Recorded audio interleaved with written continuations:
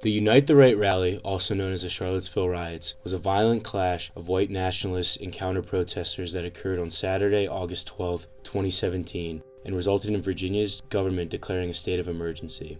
This rally was organized by white nationalists, including neo-Nazis and KKK members, to protest the removal of a statue of Confederate General Robert E. Lee from a park in the city. The night before the rally, the white nationalists marched through the campus of the University of Virginia, carrying torches and chanting slogans such as the Nazi phrase, "Blood and soil," "White lives matter," and "You will not replace us." Will not replace us! Jews will not replace us!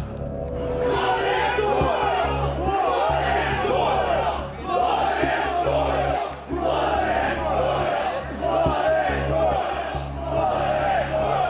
Blood and soil! Whose streets? Our streets! Whose streets? Our streets! Whose streets? Our streets! Whose streets? Our streets! Whose streets? Our streets! Whose streets? Our streets! The next morning, white nationalists gathered at Emancipation Park, the site of the Robert E. Lee statue. At the same time, counter-protesters began to gather, comprised of local residents, church groups, and civil rights leaders, in opposition of the alt-right protesters. Tensions rose as verbal and physical fights broke out between the armed white nationalists and counter-protesters, and ultimately resulted in many injuries and the death of Heather Hires, who was killed as a white nationalist drove his car through a crowd. We looked at two news sources in analyzing the media frames of this event: the Tribune content agency, Business News, or the Trib, and the New York Times. The media coverage of this event not only included the violence of the event itself, but also covered the widespread public reaction to the rally and the organization of protests and vigils across the United States that were held in solidarity against the racism seen at Charlottesville. The most prominent frame in both news sources was the attribution of responsibility frame, which was coded in over 80% of articles in the Tribune. Both the New York Times and the Tribune's framing of this event held white nationalists responsible for the violence of the rally. This white nationalist subframe attributes the cause of the riot to the strengthened alt-right wing and the rise of white supremacist groups. Many of the articles place heavy blame on these groups of people and their racist ideas on display at the rally. In addition, over one-third of the articles in the Trib coded for statements that suggest that Trump's actions and rhetoric have allowed for the rise in white nationalist groups, as well as positioned Trump as a white nationalist ally. You know, he stood in one of his rallies when he was running, before he was elected, and said if they would have did that 40 years ago, they'd have left out on a stretcher. You okayed this activity. Many of the articles blame Trump for supporting and giving fuel to the hateful message of the alt-right. White nationalists at the rally commonly cited Trump as a reason for protesting, in order to, quote, take the country back. One of these people was David Duke, a former KKK leader and outspoken white nationalist. This represents a turning point for the people of this country. We are determined to take our country back. We're going to fulfill the promises of Donald Trump.